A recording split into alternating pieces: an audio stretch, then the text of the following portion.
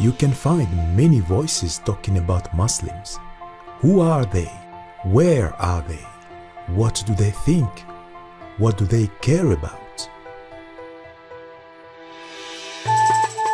The 30 Days of Prayer for the Muslim World is an annual event that connects Christians with stories and information for prayer from people who live and work in Muslim communities around the world. The prayer guide enables you to pray informed prayers for real needs with true insight into the lives of Muslim people, so that as you pray, you learn about their diverse cultures, beliefs, and practices while asking God to bring His light and love to them. 30 Days of Prayer has been producing prayer guides for Christians to use during the 30 days of Ramadan for over 25 years, with content for adults and children.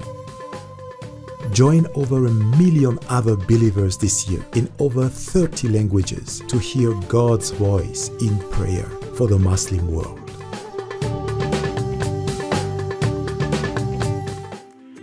Hey there, and welcome to Church News this week. If you want to take part in the 30 days of prayer for the Muslim world, you can grab a booklet at the end of the service. C3 College starts again this Tuesday with the next module, which covers knowing and remembering your identity in Christ.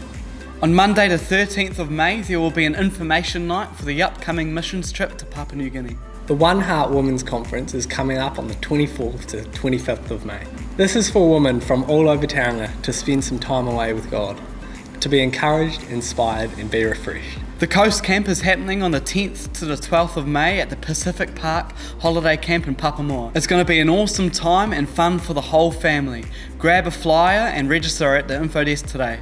If you want to be baptised in water or just find out more, we have a water baptism class before the evening service on Sunday. On Wednesday the 22nd of May, we have a combined service with Dr. Michael Maiden. This guy brings a prophetic edge to his preaching, and it's a night that you don't want to miss. Tonight we have guest speaker Rob Wall coming to minister to us at our Tauranga location. Rob is known for communicating the gospel in creative and relevant ways that bring the Bible to life. And that's it for Church News this week. If you want to find out more information, go to the info desk or church website. Hey, you got big plans for Mother's Day? No. I forgot Mother's Day. Oh gosh, I didn't say anything to my wife this morning on the way to church or nothing. She was acting all fine, but you know what that means. You know what that means.